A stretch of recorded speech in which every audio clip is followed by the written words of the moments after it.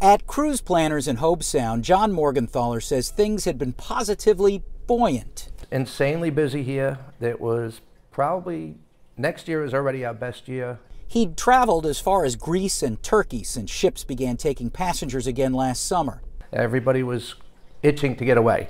They really just wanted to go do something. They've been locked up for too long. But last week, a personal trip to Antarctica was canceled at the last minute, and major lines like Royal Caribbean and Norwegian began paring back their schedule. Looked like in February and March. When the entire cruise industry initially shut down for COVID, Morgenthaler became a handyman to make ends meet. The Hobe Sound Chamber recently recognized him for his ability to recover in the pandemic. As long as everything goes the way it looks like it's going, we should be good this year, I hope. While some of his clients are delaying their trips, he's telling all of his clients what life is like on board right now.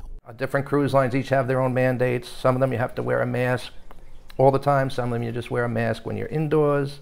While ship guidelines have changed, Morgenthaler believes the cruise lines have a much better handle on COVID. They didn't know what to do with everybody. They now know how to take somebody off the ship, send them home, or keep them quarantined on the boat. There's plenty of open cabins for them to do that. In a statement, the American Society of Travel Advisors added, cruising is no more responsible for the spread of the Omicron variant than travelers from southern Africa were at the outset of the current crisis.